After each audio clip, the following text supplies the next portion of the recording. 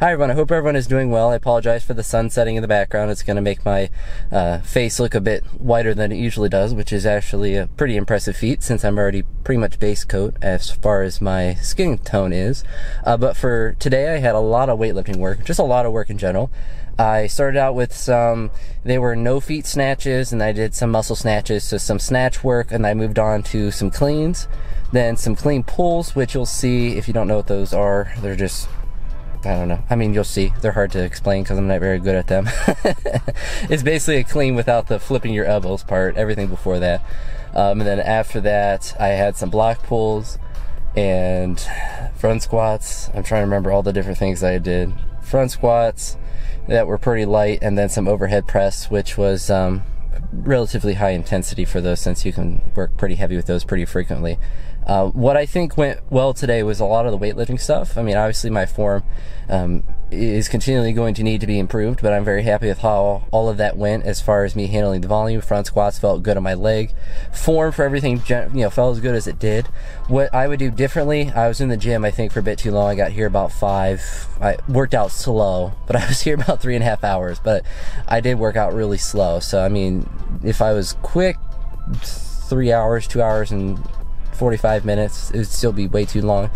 What I would do differently is take the block pulls that I did today and move those to a separate day when I have clean pulls. Clean pulls actually took a lot out of me because I had lots of work with those, and despite them being lighter weights, you're trying to move them quickly, and just the sheer amount of volume with those definitely wore me down a little bit with that. So I'd move those to a different day to help me get through my workout a bit quicker, and just try to generally work a little bit faster. But when I have deadlift stuff in, it's just going to take a while with all of that. And I had just about all my friends in today lifting, so I had a lot of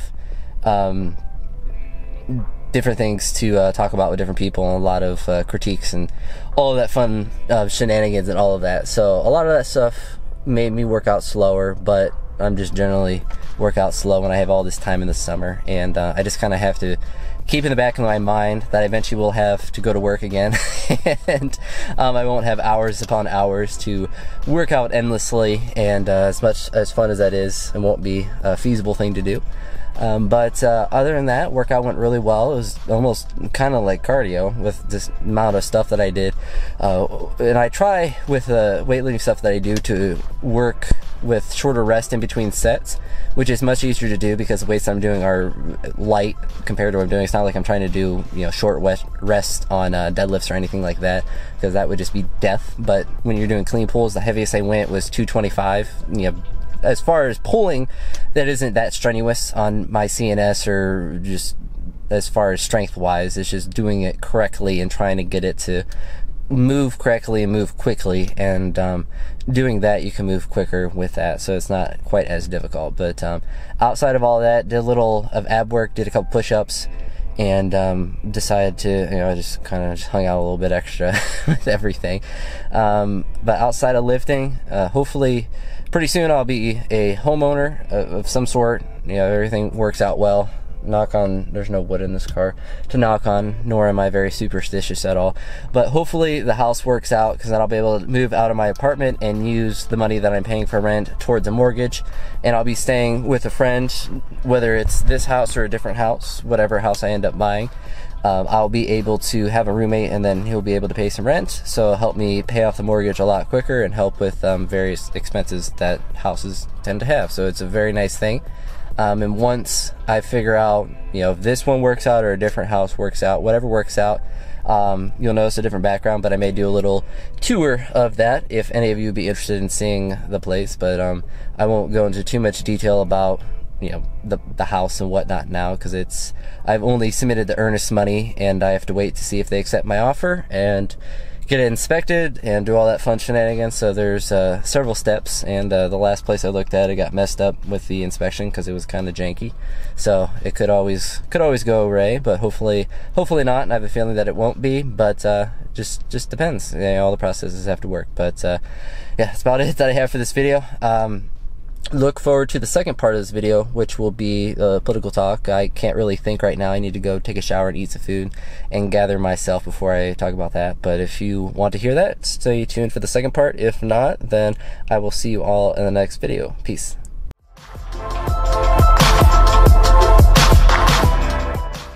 Hey everyone, hope everyone is doing well. This is going to be the second part of my video. I apologize for the noise in the background. I have to monitor. Let me put my screen. Just some chicken and some rice that I'm making. I will be making some other food with that, probably some vegetables. I'm actually eating relatively healthy today. I actually usually do. I eat pretty clean most of the time. But in this video I want to talk about something that was brought upon by Sergeant Fit in his recent parody video of Tai Lopez, or however you say his name. And I apologize, I'll be walking around my apartment a little bit. You know, someone like Tai Lopez is just, he's a scammer. I mean, he's trying to get you to buy something. And I went, not fully into the rabbit hole, but I went and read some like a Reddit post about someone that actually bought some of his stuff. And essentially, you buy the stuff, you don't get much of anything with it, which is what I would expect. But then they try to get you to upgrade and get the bigger packages and to get different things once you're already into there. Once you're already but a little bit, they want a little bit more, which to me seems very scam-like, which I'm sure it pretty much is with that. As far as I know, Tai Lopez doesn't have actual stuff. A lot of his stuff he rents and, you know, all that stuff to appear a lot richer than he does. And a lot of his commercials, he's like, oh, you know, look at the stuff behind me. You know, I have a beautiful closet, a Walmart light back there. But he'll rent some expensive car or an expensive house and show that in the background. And that's not very difficult to do. Obviously, you need a lot of money to do that, so he's not completely poor, but he's not raking in billions of dollars or whatever he wants to seem like he's doing. And people like that are very dangerous, not for any fact that he's trying to sell some self-help program or anything like that, because I don't find anything inherently wrong with trying to do that sort of thing and trying to make a product and sell it, which is essentially what he's trying to do. But what I find a bigger issue with is that he always clarifies, this is not a get-rich scheme, but look at this case study of this person getting rich quickly. It's essentially a get-rich-quick scheme with enough legal jargon in it to not get sued directly with it, which is going to create more people that are going to just get caught in the mess of thinking that they can do things quickly and dumbly, and just like how he has proposed, I think the one is, you know, manage the social media accounts of businesses and make them pay you to do it, and that's really easy, you get thousands of dollars a month, all this magical stuff. I actually listened to one. It's quite long. I think it was originally a live stream of him talking about real estate with some guy, and essentially he's like, you don't need any money to start because you're not going to actually use the earnest money. And the earnest money, if you don't know what that is, I actually didn't know what it is until I started looking at houses. It's usually, at least for my case, it's been $500 you put down, and you give the people who own the realtor, whoever who's running the house, the sale of the property. That solidifies the offer that you have for them. So it allows you to say, like, I'm serious about buying this house, there's $500. Now, if the deal doesn't work out, there's ways to get the money back. If you don't, there's all kinds of jargon that go with that. But essentially, you need that $500. You can't just, you know, put it on a credit card and do stupid things like that, which is, like, you don't need any money to start. Like, yeah, you do need a little bit of money to start to buy a house, and you can't be trying to flip these expensive houses and do all these things that they talk about doing.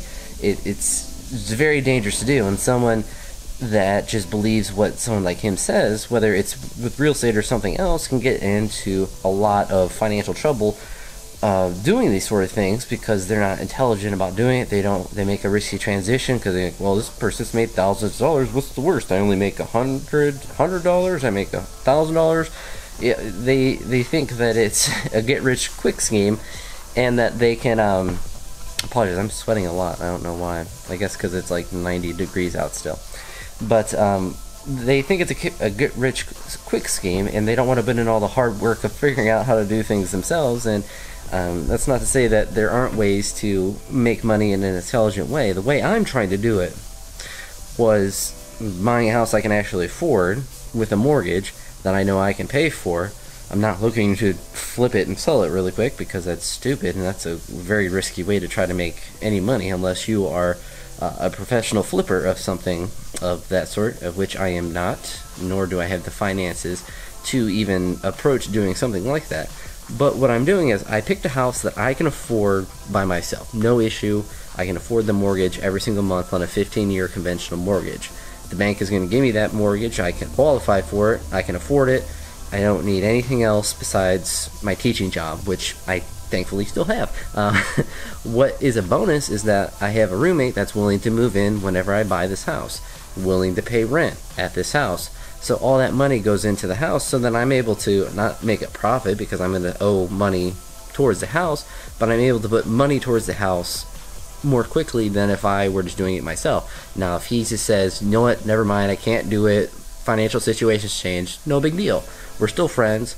Nothing has changed. The only difference is I just can't pay it off as quickly. Now, that sort of foresight is something that thankfully has been enabled by my upbringing and this just general intelligence by my parents, and the bank not giving me too big of a mortgage and saying I can afford this when I can't. Trying to think things out, so even in the worst case scenario, I'm not going to be broke, because I ain't going to be broke. I'm not about that life. So I think I'm a bit off topic, but someone like Tai Lopez and the people like him want to perpetrate that there are these simple and quick ways to make a lot of money, when even the most seemingly simple ways are very complex and very difficult. And if you're successful at them, then that's good, but chances are you either were lucky or you put in a lot of hard work for them. Now, real estate is something you got to be super smart for. You got to have money to fall back on. You got to have all these different things. I would work with a realtor, because that's going to help out tremendously. You have to do a lot of different things in order to minimize the risk that you're taking, whether it's with that or anything else. And the managing the social media things, I heard him say 1,000 different times. I think that's just hooey. I don't think a bunch of businesses are going to do that, and they're going to go towards professional companies that are going to do that, not just random individuals and just pay them thousands of dollars to do this magical work with that. And even if they did, you have to do all the social media stuff for one company. That's quite a bit of work, depending on how many social media pages they have, the amount of posts that they have, the frequency, the interactions, the whatever else they have to do with that. It's a lot of work to go into. It's not like you're going to do 10 different companies, unless that's going to be a full-time job, and you're not going to get thousands and thousands of dollars to do that. Company's not going to put that much money into social media stuff. I don't know where he's getting all these magical numbers from, unless it's like some giant company. But chances are, if it's a giant company with thousands of dollars to put into one thing, they're just going to pay a company to do that. They're not going to pay a random 20-year-old to do that. And unfortunately, that's where you see, and on that realtor video in the comments, it was unlisted video, so you only have the comments of people that went through Tai Lopez's website to click the video to get back to YouTube, if that makes sense. So all the comments are like, I'm going to try this. So I'm going to make $1 million. Watch me. And it's just like, no, you're not. You have to have realistic goals. My realistic goal with this house is that I'm able to afford it. That's it. Anything that I get above that, say I pay it off in 10 years instead of 15, that's great. Let's say I get it, I upgrade it, and then I resell it for a little bit more, make a couple $1,000s. I'm able to take that money and put it into another house. Wonderful. I'm able to do those things. You know, some magical thing happens and the housing market just soars off and I am able to make more money, then great for me. But you can't assume those things are going to happen. The housing market could crash tomorrow and my house could be worth 5 nickels and a used, I don't know, napkin. But you have to be smart about what you're doing, and you can't listen to people like Tai Lopez and get caught into those things. The only reason I listen to his realtor thing is like, maybe there's something interesting here, but it's just a lot of just random jargon that doesn't mean anything, and it's just enough to get you interested in buying the product, and it's a dangerous thing. And it's something that is really annoying to see on YouTube, and it's something that I think is particularly dangerous to have on a platform like YouTube, because of all the young people that are on there. Most people that watch my stuff are young people, 18 to 40, I would say, or like 90.